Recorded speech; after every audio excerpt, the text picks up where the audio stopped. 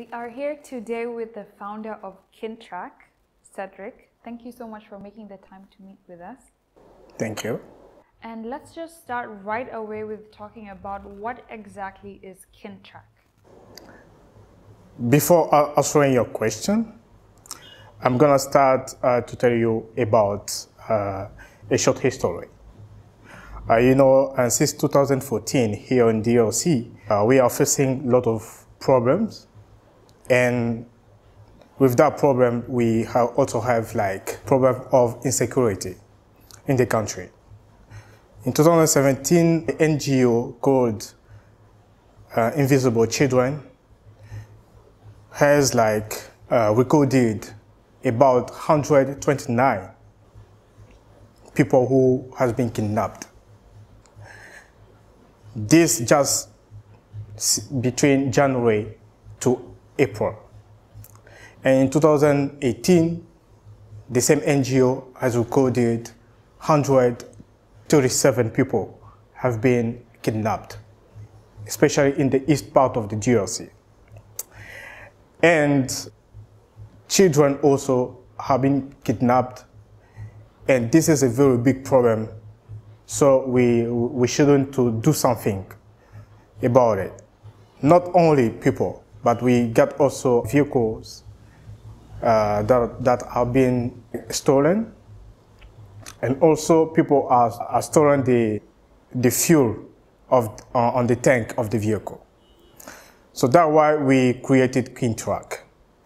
Actually, Kintrack is an app that have been built to solve that kind of problem.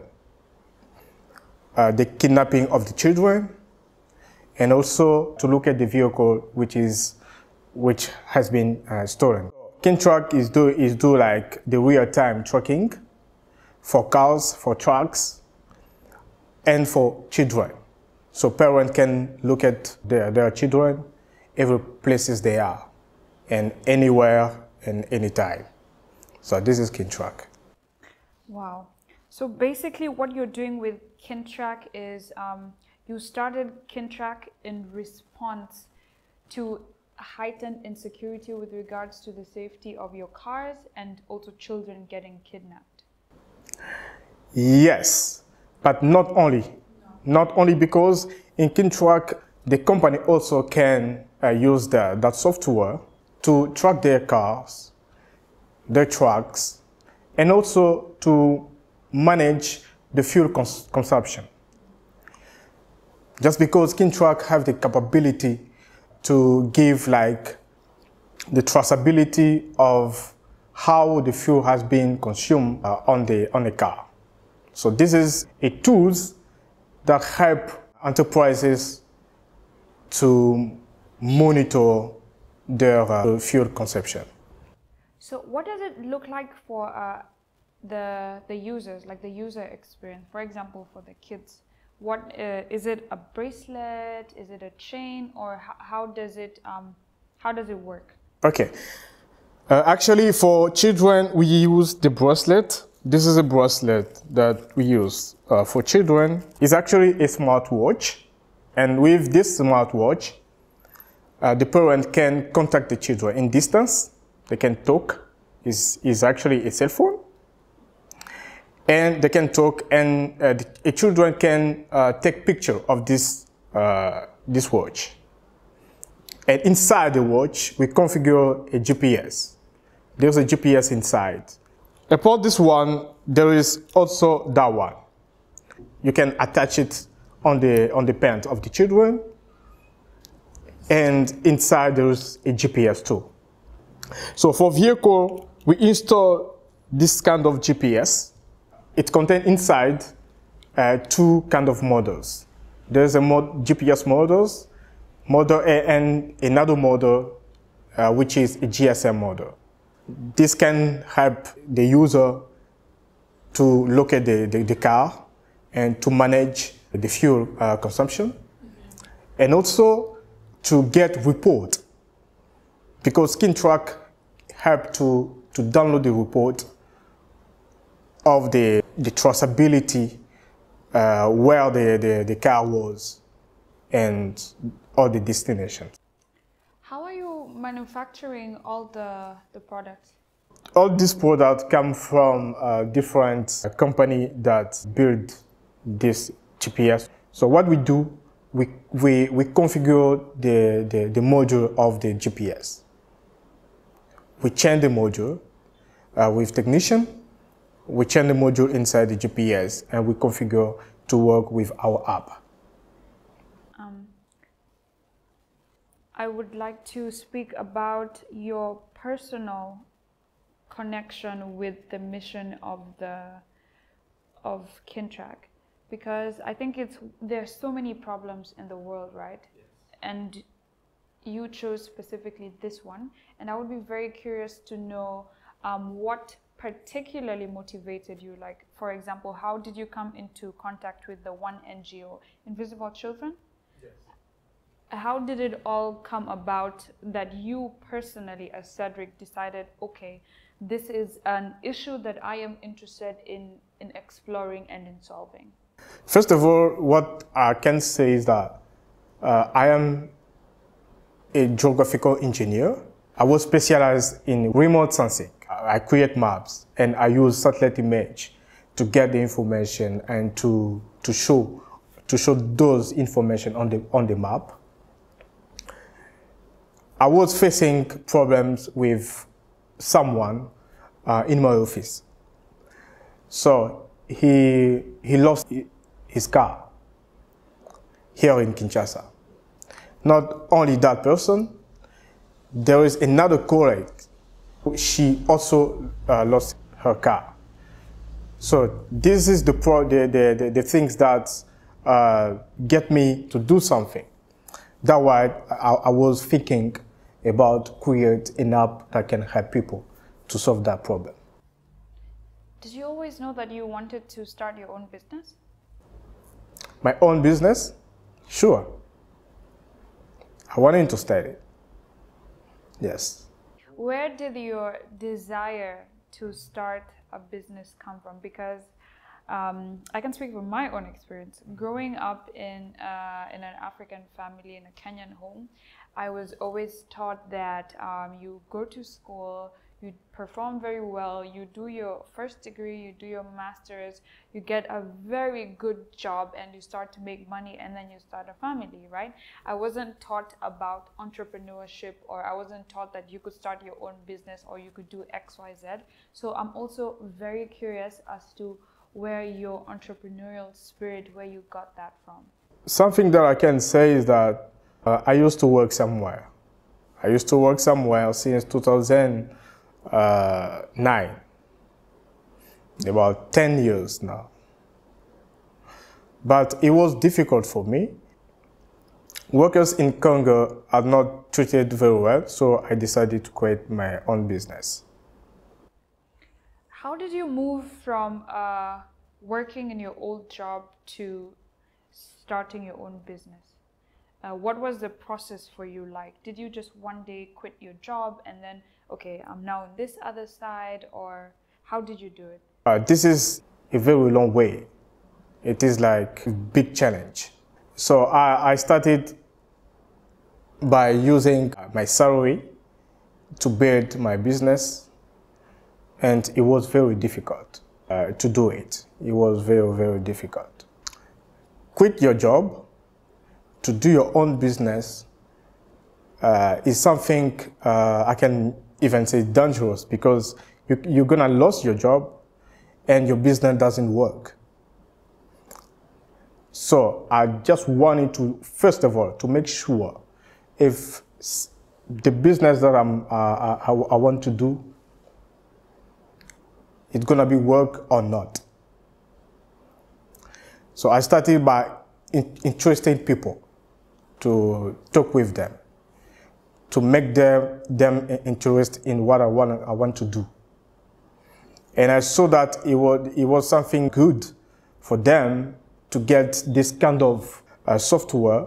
So today, I'm still in the process to contact companies to get them know about Kintrack and it's a very, very long process.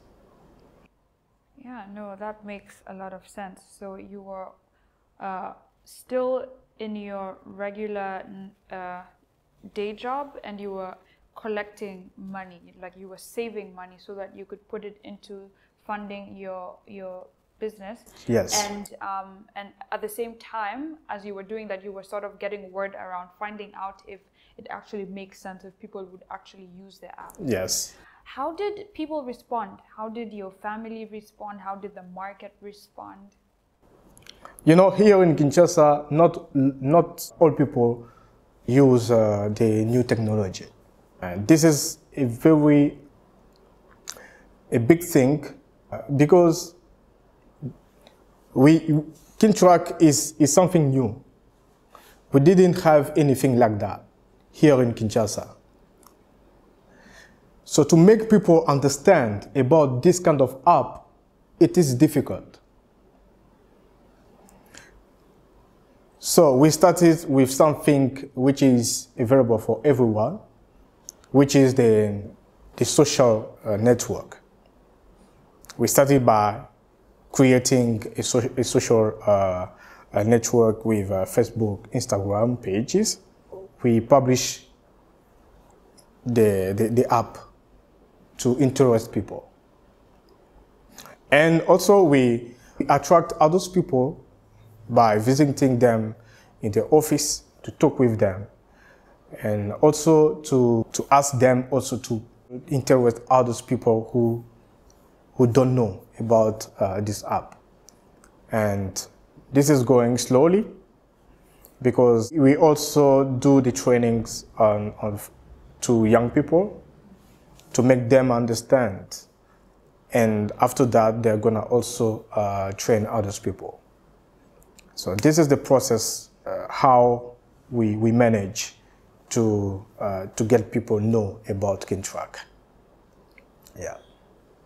So with regards to the training, how exactly does it work? For example, I'm a parent. I have a child that goes to school, and I'm not always picking them up from school. They come by themselves home, so I want to track them and make sure that they are safe, right? So I come to Kintrack and I say, okay, this is my situation. How does it move from there? Is it a monthly subscription? Is it a one-off payment, and so on? If a parent wants to use Kintrack in case to secure their child or their children in general, is gonna contact us. The parent can call us because we put our phone number on the website and also on our old social pages, social network pages. The parent can contact us, and we're gonna let the parent know that we got the monthly subscription. So it is small money. It is not cost a lot for parent to pay something for the service. So if, for example, my child is not feeling safe where they are, or if they realize that they've been kidnapped, yes, how can they raise an alarm to their parent? And then where does it go from there? Like, how does Kintrack help? Okay. Actually, Kintrack has configured 5 phone number.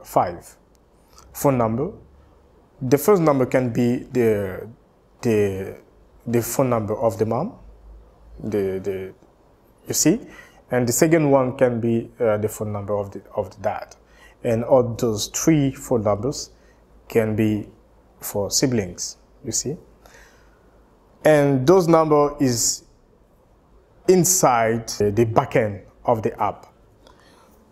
So it's communicated directly with this button where it marked SOS. So when the the child feel insecure, it can just push on the SOS button, and the watch gonna call automatically the mom or the dad. And when the mom get the call, he can directly look at on the app and to see exactly where the child is. For cars, we configured what we called geofencing. Geofencing is actually an area when the car go outside that area, you get an alert on the app. And when the car get back inside the area, you're gonna get an alert. This is just because to let people know if your car was stolen and is go outside the area which was configured on the app, you're gonna know exactly where your car is located. Yeah. So what is your vision for Kintrack in the future? In the future, we are planning to work with the police. To work with the police and the firefighters. Because inside Kintrack, we are working on another module, which is actually fire tracking, to let people know when the fire starts in a place. And also we are planning to integrate another module called accident alert for car when there is accident somewhere. So the police and the hospital and the firefighters gonna be alert about this situation. I just wanted to ask you, you have different solutions under Kintrack. Yes. You have the tracking of young people, children. You have the tracking of the vehicles against theft. Yes. But you also have the vehicle tracking for companies that just want to know where are my trucks going, where are my cars going, especially for businesses. Yes. Right. So, as of today, which is the most important part of your business? Which is giving the most business to you? Is it the fleet management and tracking of vehicles for business? Is it the private people that want to protect their cars from being stolen or being able to recover the parts? Or is it the children tracking armbands, the wristbands? Actually, for now, it's a fleet management for companies. You know, this is a very big part. Okay. Yes. So that is where you get most of the money from your customers and where you put in the most development. Sure. Yeah. Sure. I'm not surprised because this is making business sense. Yes. The fleet management. When you first came up with the idea for Kintrack, did you first think, okay, let us, give these wristbands, the smartwatches to children, or did you first think, okay, let us prevent cars from being stolen, and then you moved into the other applications for geolocation? Or what was the first part of the idea? The first thing was not actually which part we're gonna focus on. No, the first thing was a curiosity, something like that. I was thinking start building an app. I was in Maryland, in the US, and I wanted to do this, to build that kind of app. But I started, first of all, I started on the SMS tracking. So SMS tracking is a kind of a messagery that you get, but on that SMS there is a link that you need to click on the link, and the map gonna show, like Google Map gonna show, because it's actually a Google Map link, something like that. But coming on that kind of tool, I didn't want it to work like this. So that's why I changed the model to go with the app directly. When the app show up and you see your car or you see your children. When the use of the car or children or fleet management came, it was actually, first of all, the idea to track the car. To track the car, and I was contacted by someone who also is also a startup who is working on education. So I was contacted by him to know what we can do in case to work with children and so on. That's why I suggested that we can also use Kintrack for children. Okay. So yes. Okay. So you already thought about the vehicle tracking, and then someone approached you. Yes. And said, "Hey, is there something that we can do about these kidnappings?" Sure. And also, and then you said, "Well, sure. This might be a solution." Yes. Okay. Could you please share a bit about the technical part and of Kintrack, and the features and how they work, especially the part of the fuel consumption in the vehicle tracking? Okay. As I said, the most interesting part that people are very interested in is the fuel consumption that Kintrack can provide. Just because people want to know exactly what is the quantity of the fuel that has been consumed, related with the quantity of money that has been spent to buy the fuel. On the GPS, we have two modules that, as I said, but on the app, we write a code. We have a code that can communicate directly with the GPS. So the GPS is connected on the circuit of the car, and it can read on the computer and get the information about the fuel consumption and the distance that the driver takes in a place A to a place B. So that means the GPS that you install somewhere in the car, one gives you the information about where the car is, the location, yes. But it's also connected to the board computer in such a way that sure. you can pull other information sure. about how much fuel is in the tank, sure. How far it has gone, and all acceleration probably, and other things. Not only this, because when the driver start the engine, the GPS records the time and the date when the engine has been started. And he records any time the driver stopped the car. And when he turned off the engine, the GPS records that information. And it's gonna give you like the track of traveling, and on that track, the GPS mark P every places where the driver stopped the car. Yeah. Okay. Wow. That is a lot of information that you can get from the GPS device Very, in combination with. Yeah, a lot of information that Kintrack can provide. Let me ask you another personal question, because it now comes up. You studied for some time in Maryland, right? In the United States? I studied here in Kinshasa, okay, at the University of Kinshasa. Okay. And then I went to the University of Boston. Okay.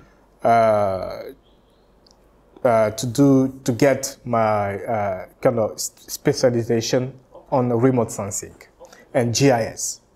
And then I went to Maryland to perform a remote sensing part. Okay.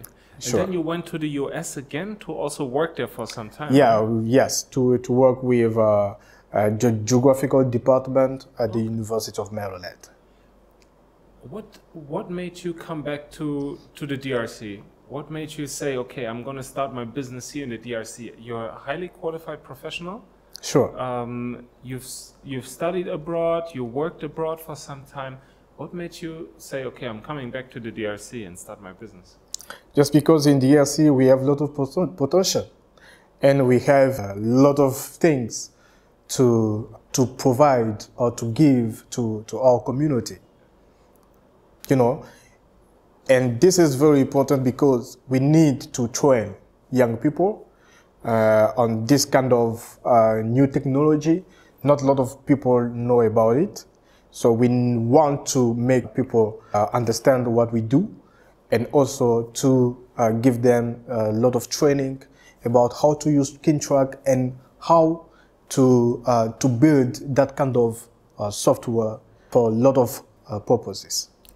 When you talk about the trainings, because you mentioned that you do trainings on how Kintrack works and all this, do you do the trainings in companies that you work with, or do you do them for anyone that is interested? How does this work? I do the training for every people who are interested in geographical information system, which is GIS, and remote sensing, what we call in French télédétection. I do those kind of training to students and professionals who are working in cartography sector. They build some maps, and also in environmental part. But a part of this, all of these, I also provide training to how to use Kintrack, because it's a lot of components inside Kintrack that you cannot just understand in one day. You need to be trained to get it, you know, how to use it. What would be your advice for young people in the DRC or in Africa in general? In general, I'm gonna say to young people here in DRC to be focused on the study. They have to work a lot. You know, just because after the university you will need to do something. Not only to work inside a company, you can also start your own business.